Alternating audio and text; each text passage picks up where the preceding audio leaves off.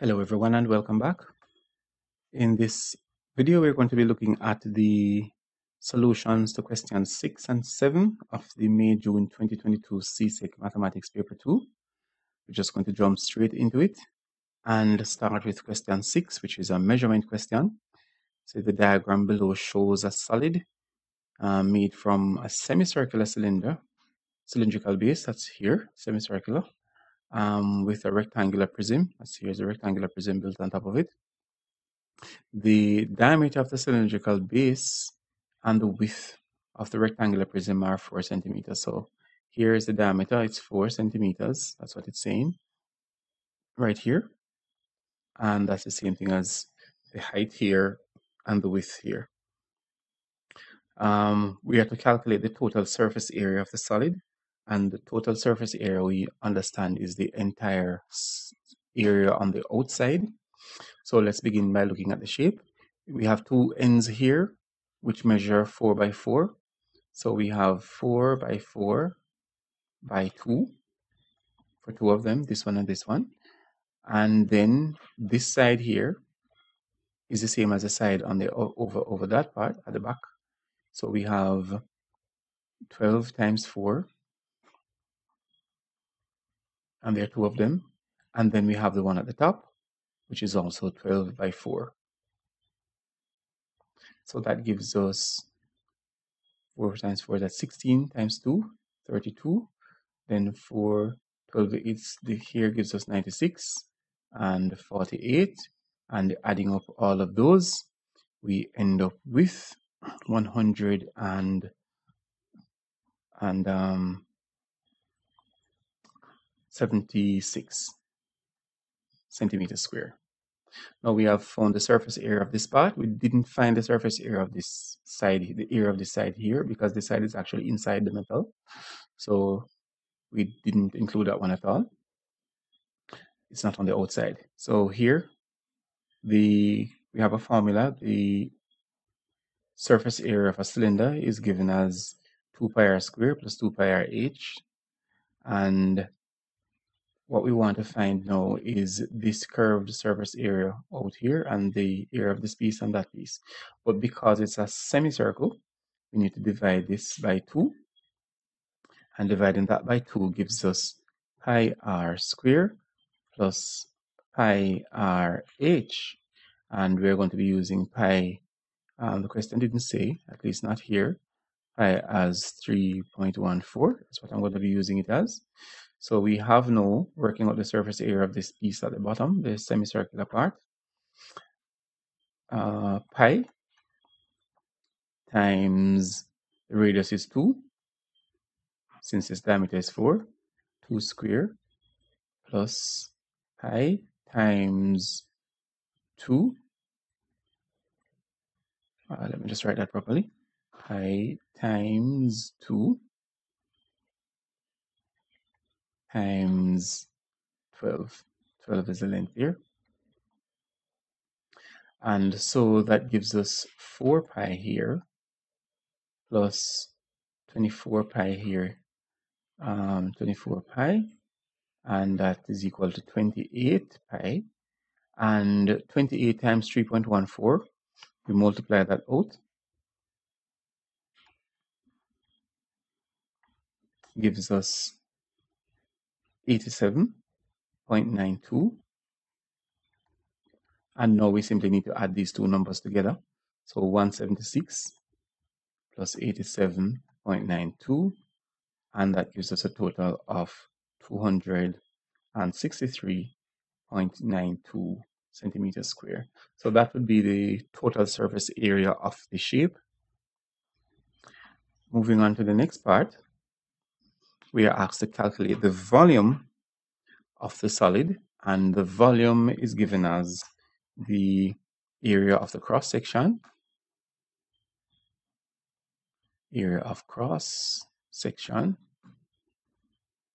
times the height or the length, as the case may be. Now the cross section is this side right here. All of this is the cross section, and so we need to find the area of this and then multiply it by 12, and we will get the volume of our solid. So the area of this part is a square. So it's 4 times 4. That gives us 16. And now we need to find the area of this semicircle. So we're going to use pi r squared. What is a semicircle? So we divide by 2. And so we have pi times 2 squared divided by 2, which means 2 pi in the end. 4 divided by 2 is 2. And that gives us 6.28 using 3.14 as pi. So we add 16 plus 6.28, and that gives us 22.28. So the volume is going to be 22.28 from that times 12. And once we multiply that out, 22.28 times 12, we end up with 267.36 centimeter cube. And that would be the volume of the shape of the solid. Part C says the solid is made from gold, and 1 cubic centimeter of gold has a mass of 19.3 grams. The cost of 1 gram of gold is $42.62. So we should calculate the cost of the gold used to make the solid. So we have the volume. So first we need to find the mass by using this number, 267.36, and multiplying that by 19.3. Each centimeter cube measures 19.3, so it's a straight multiplication there. And once you multiply that by 19.3, we get a number that is roughly 5,160 grams. All right, and it's actually 5,160.048, rounding it off to 5,160. And then now we take that number. I'm not sure if it will make a difference here. All right, let's just write it down, the exact number. It might make a difference in the end. And 0.048. And now that we have this mass, we can take this mass and multiply it by, because we're dealing with grams, yes, it will make a difference. We're going to multiply it by $42.62 to find the cost.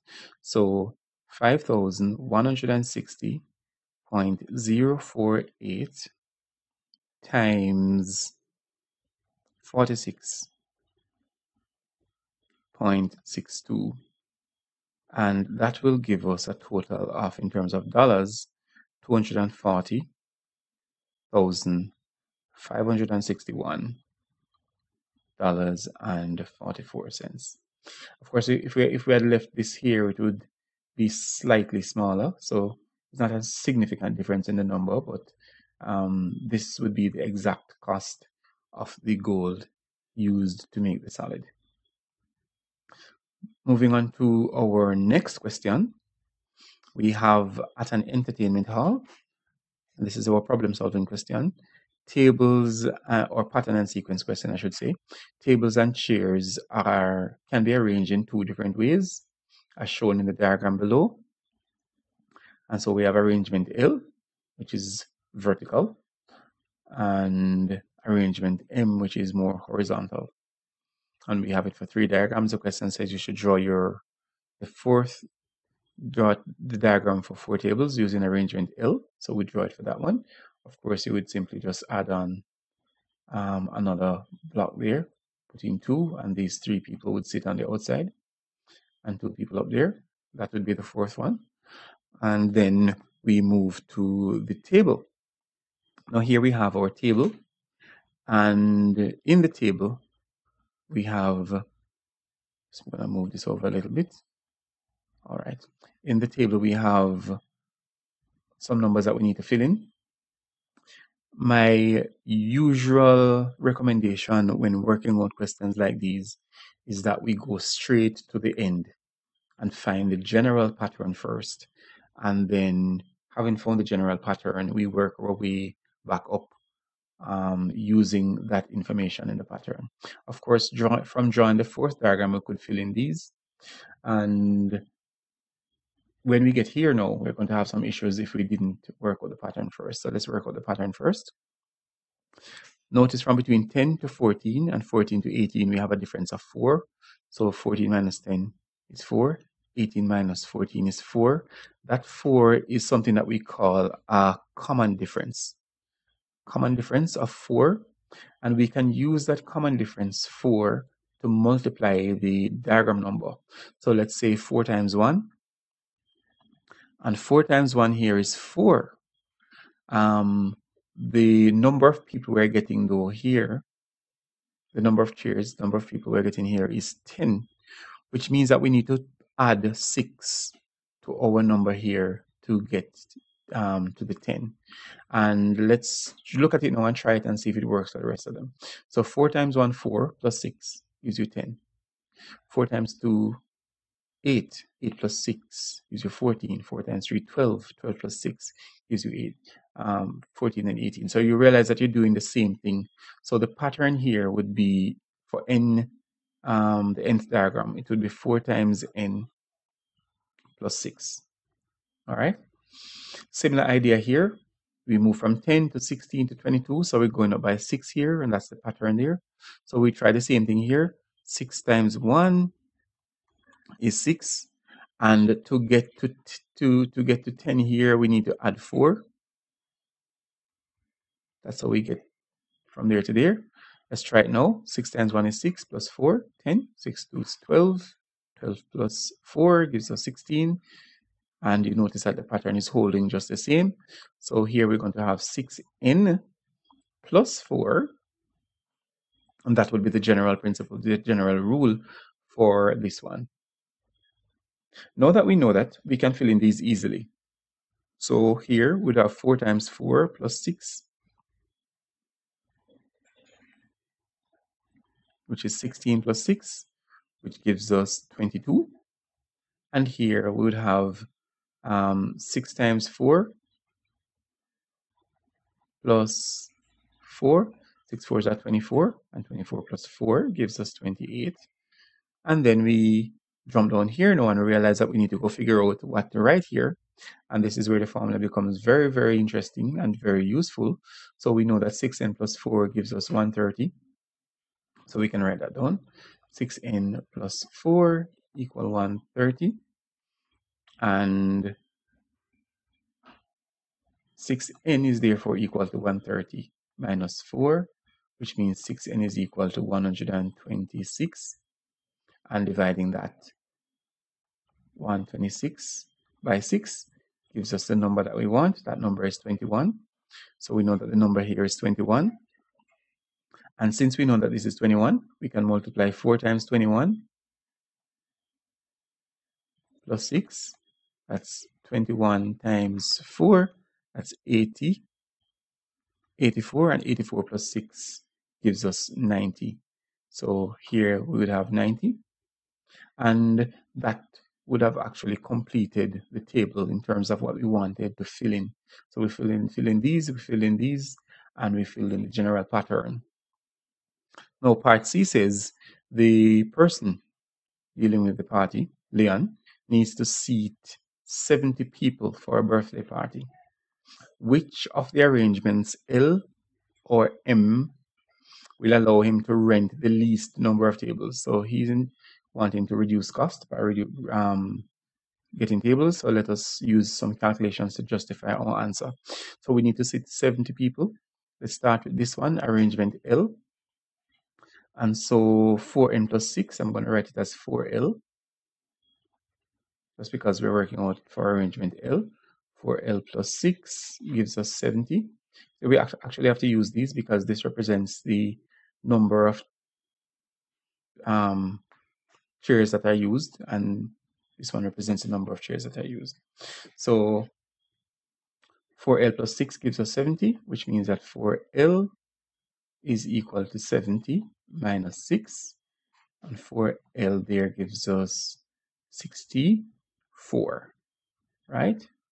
And 64, L is therefore equal to 64 divided by 4, and that is 16. Yes? So in this case, we need 16 tables because the number that we find is it tables. And in the other one,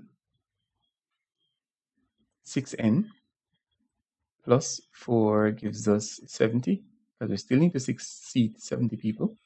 So 6n would be equal to 70 minus 4, which means 6n is equal to 66. And so n is equal to 66 over 6, which is equal to 11. And in this one, we're actually working out m. So L up here and n here. And notice that in this case, we get 11. So if we wanted to sit 70 people using the least number of tables, then we would need to go with arrangement M instead of arrangement N, because here we are using 11 tables versus 16 tables. And that is the justification for the answer. The answer is that we should use arrangement M. All right. That brings us to the end of our questions. Thank you so much for watching. If you found this video useful, please remember to subscribe. Thank you and best wishes as you continue to study.